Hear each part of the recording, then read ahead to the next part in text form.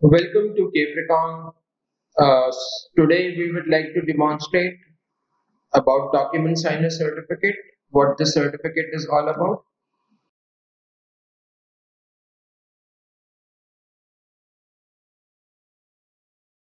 You might be knowing that if you want to automate something, you need a ready-made solution. And if you need a ready-made solution, so this Document Signer will gonna help you out. Basically, this will ease your automation.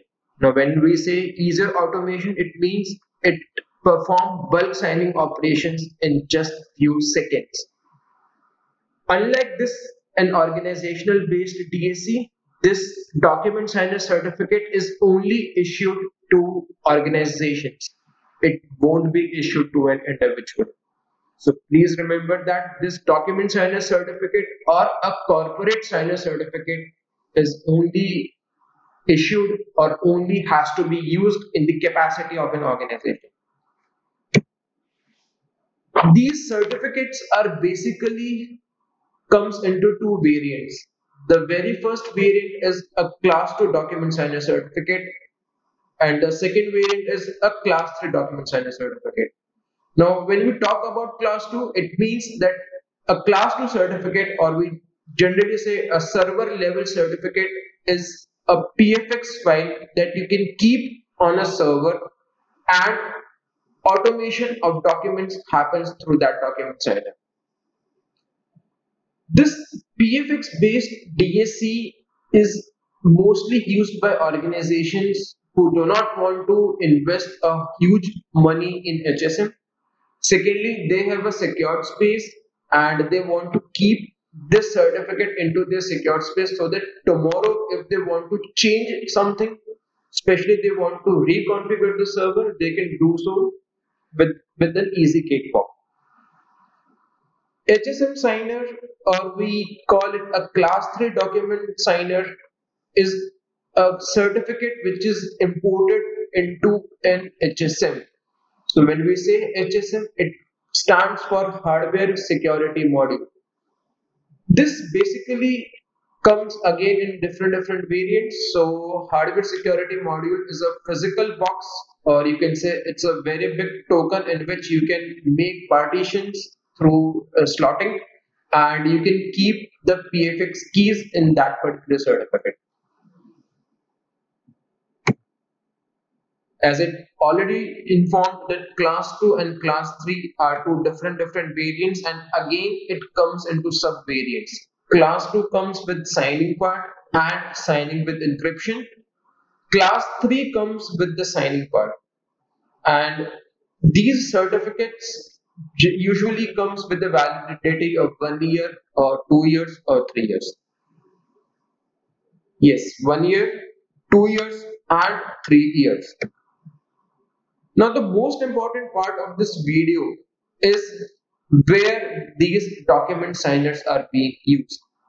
Because as a company, you should know that if you are taking a document signer certificate, why do you need that certificate and where to use the certificate? Nowadays, each and every organization has a GST number. So I'm sure you guys would be knowing that if you have a GST number, you need to upload all the invoices which has to be digitally signed. And if there are huge chunks of invoices, manual intervention or signing through a dongle is not a feasible solution. You need a solution wherein you keep your invoices at one place, invoke an event, and automation happens. This is purely the quality of a document signer certificate, sir. Secondly, the most common practical use of this certificates are an SAP. The companies which has huge production, which has huge resources, they do their task through SAP system or any ERP system. So these document signers are used in SAPs, ERPs, all the accounting softwares, e-invoicing, bulk signing everywhere. You guys would be knowing that e-invoicing is a mandate which the GST guys has done. Whosoever organization has a turnover of 500 crores, they need to e-invoice and upload on the GST portal. So if you need a solution, these document signers will play a very, very vital role.